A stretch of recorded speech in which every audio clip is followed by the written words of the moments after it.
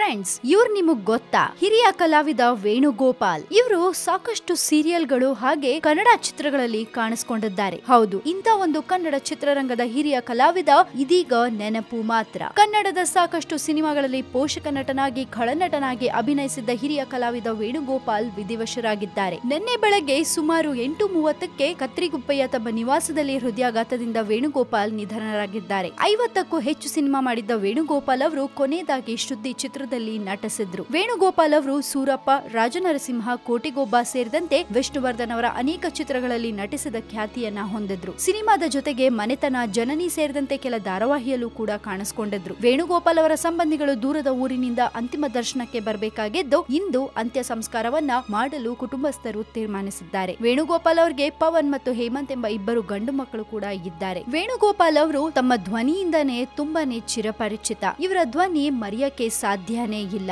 ಇಂಥ ಒಂದು ಹಿರಿಯ ಕಲಾವಿದ ನಿನ್ನೆ ನಿಧನರಾಗಿದ್ದಾರೆ. ಇನ್ನು ವೇಣುಗೋಪಾಲ್ ಅವರು ನೆನಪು ಮಾತ್ರ. ಇದ್ರ ಬಗ್ಗೆ ನಿಮ್ಮ ಕಮೆಂಟ್ಸ್ ಏನೇ ಇದ್ರು ದಯವಿಟ್ಟು ನಮಗೆ ತಿಳಿಸಿ. ಹಾಗೆ ಮತ್ತಷ್ಟು ಸುದ್ದಿಗೆ ಮಿಸ್ ಮಾಡಬೇಡಿ, ಸಬ್ಸ್ಕ್ರೈಬ್ ಮಾಡಿ ನಮ್ಮ ಫಿಲ್ಮಿ ಬೀಟ್ ಕನ್ನಡ. ಜೊತೆಗೆ ನಮ್ಮ ವಿಡಿಯೋ ನಿಮಗೆ ಇಷ್ಟವಾದಲ್ಲಿ ದಯವಿಟ್ಟು ಶೇರ್ ಮಾಡಿ, ಲೈಕ್ ಕೂಡ ಮಾಡಿ. ಹಾಯ್ ಎಲ್ರಿಗೂ ನಮಸ್ಕಾರ. ನಾನು ನಿಮ್ಮ ಪ್ರೀತಿಯ ಧ್ರುವ ಸರ್ಜಾ.